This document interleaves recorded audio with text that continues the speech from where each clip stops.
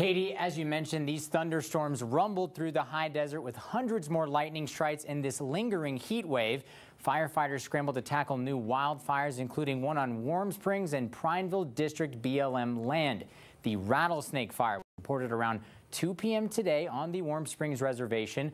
The fire is estimated to be at 1,500 acres with 0% containment.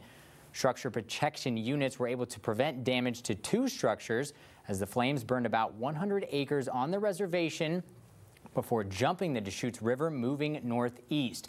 Now, I wanted to point out all this is being monitored by the Central Oregon Interagency Dispatch Center in Redmond. And as Katie has been reporting, we knew these lightning strikes would be coming tonight. So we called the dispatch center a couple hours ago, and they informed us they were currently battling 20+ fires in Central Oregon. And you're probably wondering what this is behind me right here. After we got off the phone with them, we went on their website, and as you can see right here, there are 20+, about 25 fires that they are fighting. It has all the information here. We've got the date, the acreage, containment levels, as well as location. So I just wanted to show you this to give you guys an idea that this is much more prevalent than you might think. A lot of it to do with these lightning strikes. So we'll move to our full fire alert coverage now. The fire in Redmond is being mopped up today, but level 2 evacuations remain in place. Crews are still out in the area of 9th and Antler, putting out hotspots and investigating the cause, which is undetermined.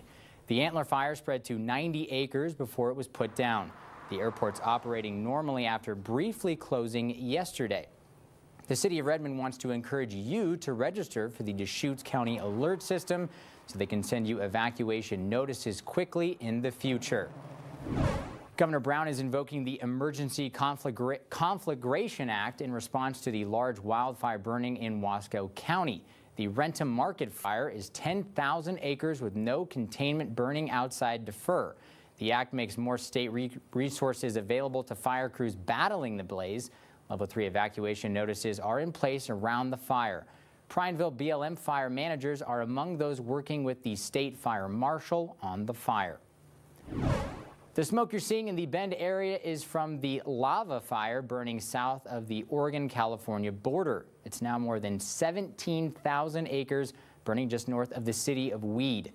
Lightning started the fire on Friday. It's only 19% contained.